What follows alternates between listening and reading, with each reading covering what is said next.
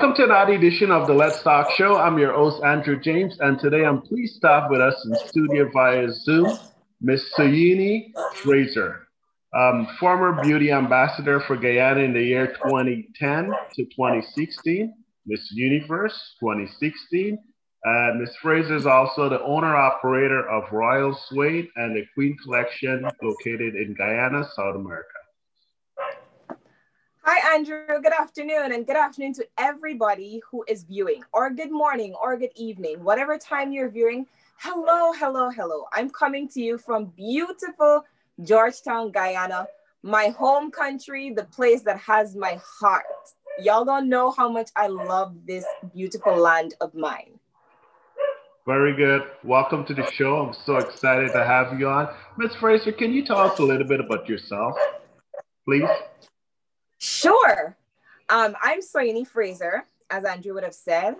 Fun fact, even though I'm Guyanese, my name is Ghanaian Muslim. So a lot of the times when I'm outside of the shores of Guyana, people mistake me for a Ghanaian girl, which is always funny to me. I have been a Guyanese lover my entire life. I love our culture. I love our food. And most importantly, I love showcasing what Guyana has to offer to the entire world. When I'm not doing that, I love to take walks on the beach. I love, love, love animals, specifically dogs. And I like to cook. I am a huge, huge foodie. You would never know if you look at me though, because I'm slim and trim, but I love to eat. I do. If you've ever tasted a Guyanese dish, you can understand why it's so hard not to splurge on our food. Very good. I was snooping through some of your Facebook pictures and I noticed some really nice shots there. Yes. Tell us what it is that you do to maintain yourself looking so nice, young, slim, trim, and healthy, if you don't mind sharing with our listening audience, please. Oh, I would love to share that. The first thing that I do is I mind my own business. I find people are always in other people's business. When you mind your own business, you glow from the inside out. So take note, mind your own business today. Secondly, I drink a lot of water, which causes me to go to the bathroom a lot, which also causes me to mind my own business. You know what I mean? I also don't take a lot of night dew. I don't take harsh sun. I exercise 3 to 5 times a week. And I also laugh and love the people around me. These are all things that help to maintain my youthful glow. Very good. Excellent. Excellent. Can you tell us a little bit about your business, please? Royal Suede and the Queen Collection. And if you don't mind sharing with us your price points. Doing the conversion from Guyana dollars to US, if at all possible. Okay, sure. Well, Royal Slays is my baby. I started in 2018, and it is my makeup business. I do makeup, and I also do manicures, pedicures, facials, and I'm trying to expand to do body massages and so forth. I love the beauty industry. As you can tell, I've been a beauty ambassador for 7 years in Guyana. So I love the beauty industry.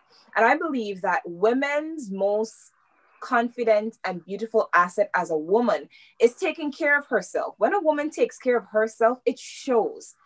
And she glows from the inside out, and she allows everybody around her to do the same subconsciously. So Royal Slays by Soyini Fraser is a company that I use to highlight the queen in every client that I touch. Just 2 weeks ago, I had a young girl come to me, and when she was finished and I showed her family her makeup, her mother did, I don't know, me daughter could have looked so nice. And you can see that this little girl, her entire being was lifted because she realized that there is a queen inside of her. And that is why I started Royal Slays, because I want everybody, male and female, because men wear makeup too, to feel like royalty. I want them to embrace their highest self. And the Queen Collection also complements Royal Slays, because the Queen Collection I started last year, and it is my jewelry line. I purchase jewelry and I resell them, but I also make my own packaging, make my own labels, make it unique to my brand. I love, love, love statement pieces. I like big earrings. I like chunky chains. And I like when you walk into a room, people do that double take. That is what the Queen Collection by Soyini Fraser is all about. When you walk into a room, people are going to double take. And that is what we want. Very good. Excellent. In terms of price points, what are we looking at, if you don't mind sharing with us? Just give us a slight range. Okay, sure. When we talk about makeup, it starts at 5,000 Guyana dollars or 25 US dollars. That is for a basic look. If you want something super glam, you want some makeup look that is over the top, you want mink lashes, depending on what you want, I sit with my clients and I discuss with them, because sometimes a girl comes and she wants a specific look, but that may not be the look that may accentuate her best features. Right. So I try to speak to my clients in a way that will make them understand that this, you bring a picture to me, but you and that girl don't necessarily have the same facial structure. But at the same time, I want them to know that they are beautiful and that they can look even better than that, depending on which direction we go.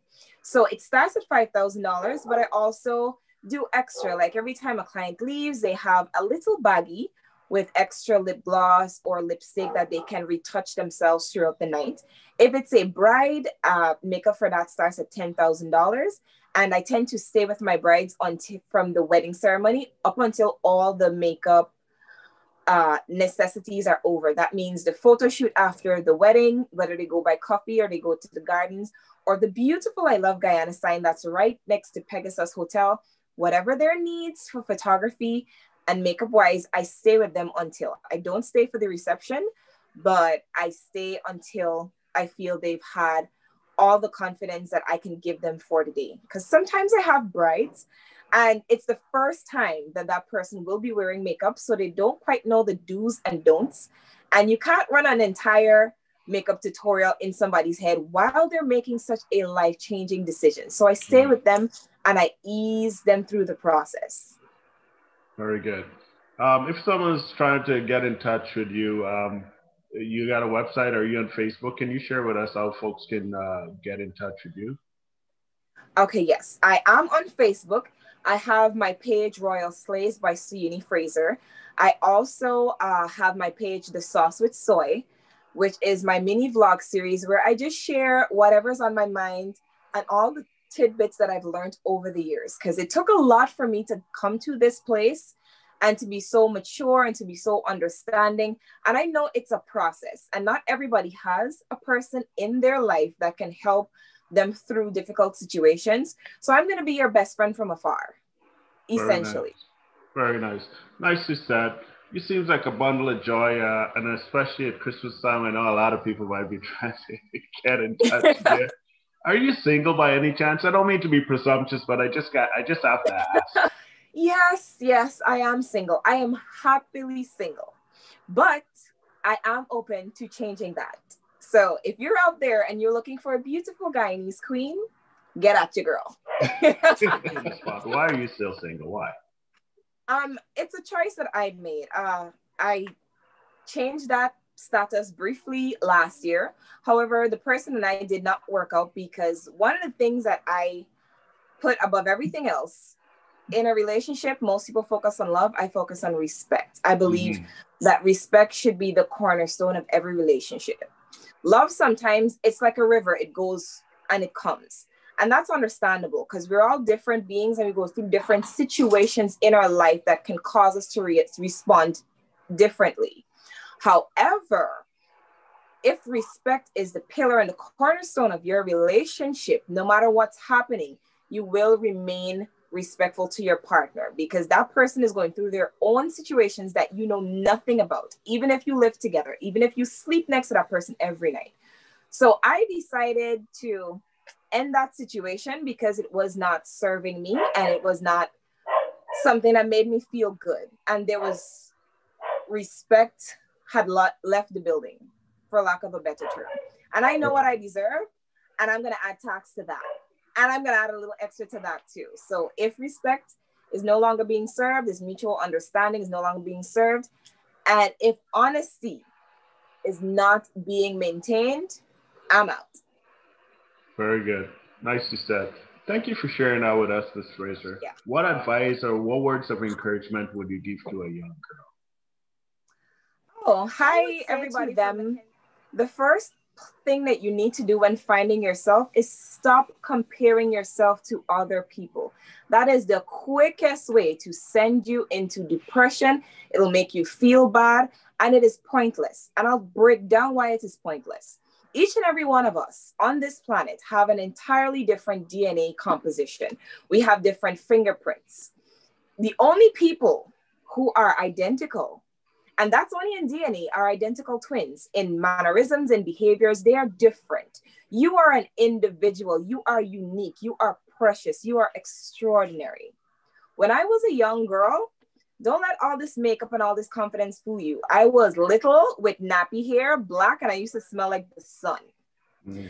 And being a dark-skinned black girl growing up in Guyana, the call you bun big, oh, look, the bottom of your shoe, and all these things. But I knew that from my mother talking to me, that people only attack what they envy.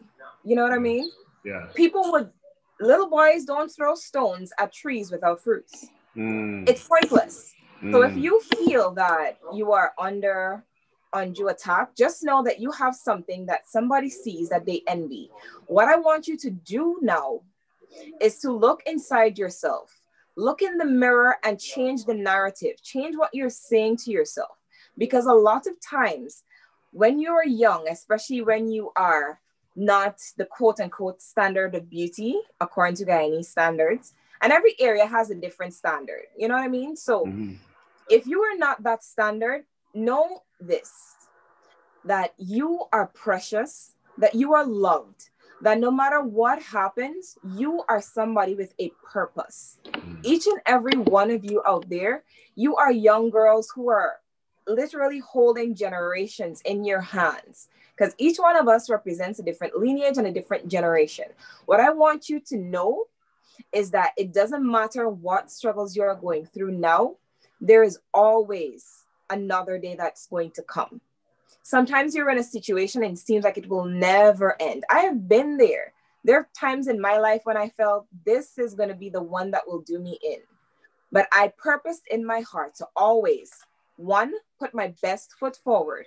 Two, don't listen to any advice or criticism from anybody that is tailored to tear me down and make me feel bad. You can listen to what somebody has to say, but if you realize that what they're saying is tailored to tear you down and make you feel bad, ignore that.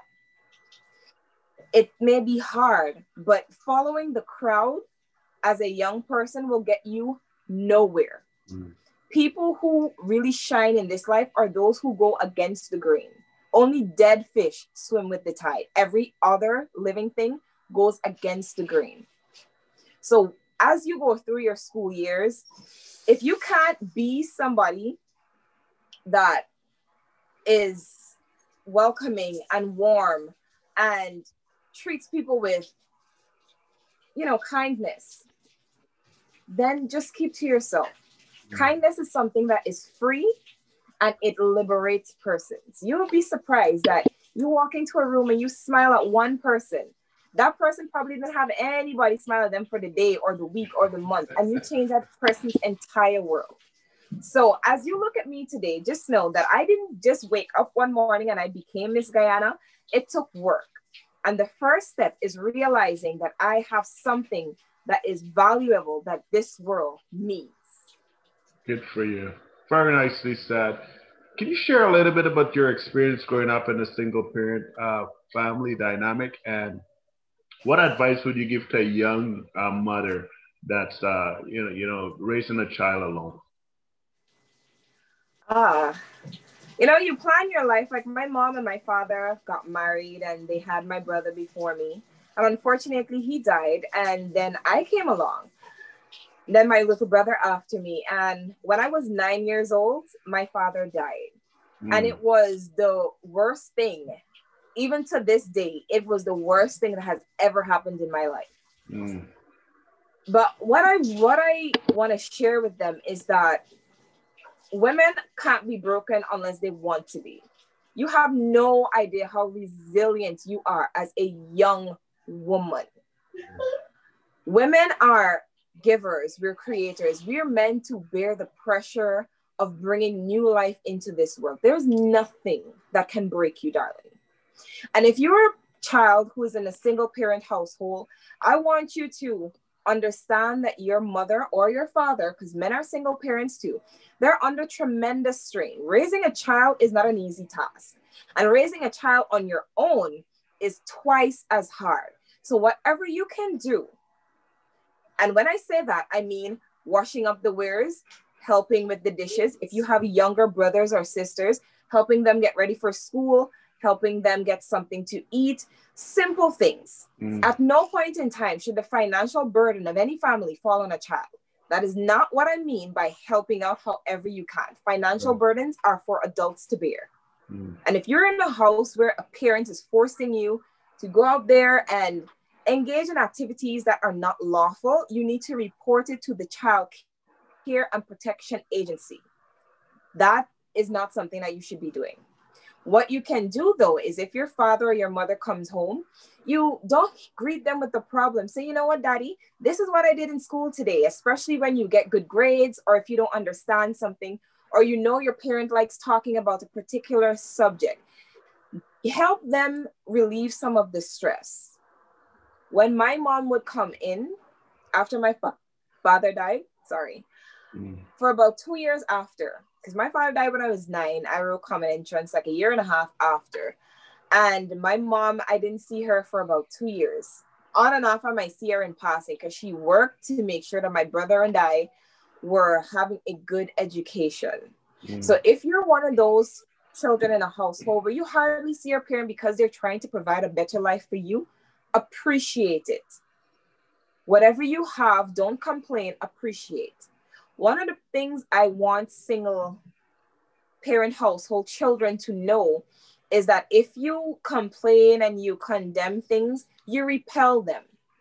When you are nice to your parents, you're nice to what you have, you care what you have, you attract more. That is one of the reasons why the rich get richer and the poor get poorer, because the rich appreciate. They understand the value of things. But sometimes when we may not have what we think we should have, we tend to murmur and complain. Don't do that. All you're doing is making it harder for yourself. Because think about it. If somebody treats you badly, would you want to be around that person? You would not. And it's the same principle, even though these are things that don't have souls or beings or they're not alive, the same principle applies. So just know that you can make it. There is nothing stopping you. The sky is not even the limit because there are people on the moon. There are people exploring the galaxy. Seriously, no, sorry to hear about the passing of your dad at age 9. I know that must have been really, really hard. And in spite of that, I'm proud of you that you've still, managed to fight along with your brother and your mom. And you, I'm pleased and honored to say you've done very well for yourself in spite of your situation you experienced as a young kid. A young child, sorry. Ms. Fraser, we're just up against time, but my closing question to you is, what can we expect from Miss Fraser in the next 3 years? I know it's a big question, but I mean, we have you on, so why not? No, it's not that big of a question. Right now, I am in the process of working on my businesses.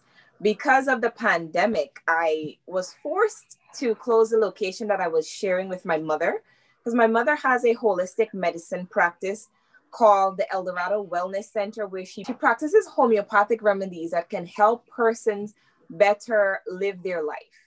And it starts with dieting, with exercise, and with understanding the type of body you have and the type of metabolism. So I worked along with my mother in that aspect. But unfortunately, because of COVID-19, we were forced to close our location. However, since the authorities have given the go-ahead to relax some of the safety measures they have put in place, we have a new location not far from the old one at 205 West Half Charlotte Street. And you can get me on 225-9134 or 627-6811 if you want to book a makeup appointment, or if you want to see the catalog of jewelry I have. My displays are on Guyana Marketplace, and I will be starting an Instagram page at slade.by-soy so that you can view everything that I have to offer. But in the next 3 years, I am looking to take my 2 brands that I already have to the next level, and also to make my mini vlog series on Facebook right here into a talk show, because there are so many things that I have not yet touched on. And some of my friends have been reaching out to me for collaborations, but it's timing. There's only 24 hours in the day, and I do so much already, but I know what I have embarked on is going to help and bless a young woman who's watching at me, who thinks that she can't make it, to garner the strength. And even if I can just help one person, I will be contented, because it only takes one person to be changed and be touched for the ripple effect to happen. And if you're out there and you want to make your mark on the world, don't just focus on the big picture. The grassroots work is what really does change in this world. It's the ripple effect. You help one person and they help another, and so it goes on and so forth. So I want everybody out there that's watching, that's listening, to know nothing that you dream is too big. Nothing. Good. Very good. We're just up against time there, Mrs. Fraser. Anyone you want to send 2021 New Year's Day wishes to? But this is your perfect opportunity. I know we just passed Christmas, was just a few days ago, but we're quickly approaching the New Year. Anyone, any special person in your life, or any special individuals you want to shout out? You see, you're putting me on the spot. You know, you're asking for single and then you want to shout out somebody special. I want to say to the Guyanese public, a very prosperous 2021. As a people, 2020 was a rough year. Things be real wrong in 2020. But 2021, we're looking for bigger and better opportunities for our people. And we're also looking to enjoy that year. There's so many things that each and every one of us had planned for 2020. All you need to do is bounce your plans over to 2021. Do not give up on what you plan to do. Ms. Fraser, thank you very much for sharing your time with us and your advice and your inspiration, and tell us a little bit more about what Miss Guyana Universe 2016 has been up to. It's been fantastic sitting down and spending some time with you on Zoom. I look forward to continuing this conversation at a later time. Best wishes on your upcoming show. Please let us know what we can do to assist you to ensure that this becomes a reality and it's successful. Keep smiling, keep shining, keep drinking water. And as you said earlier, keep minding your own business. Yep. Have a good night. Stay safe. God bless you. And, keep on doing what you're doing. We'll talk later. Good night. Stay safe. Bye.